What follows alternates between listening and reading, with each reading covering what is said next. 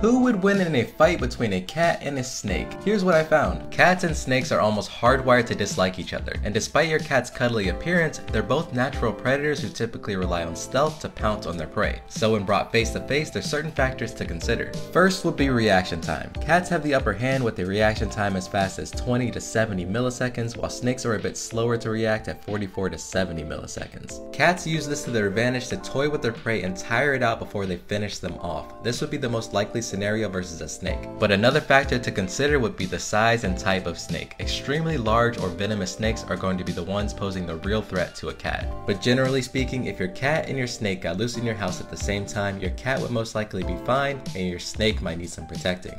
This is something I did not know, and if you didn't either, please hit that follow or subscribe button so that we can learn more new things like this together in the future.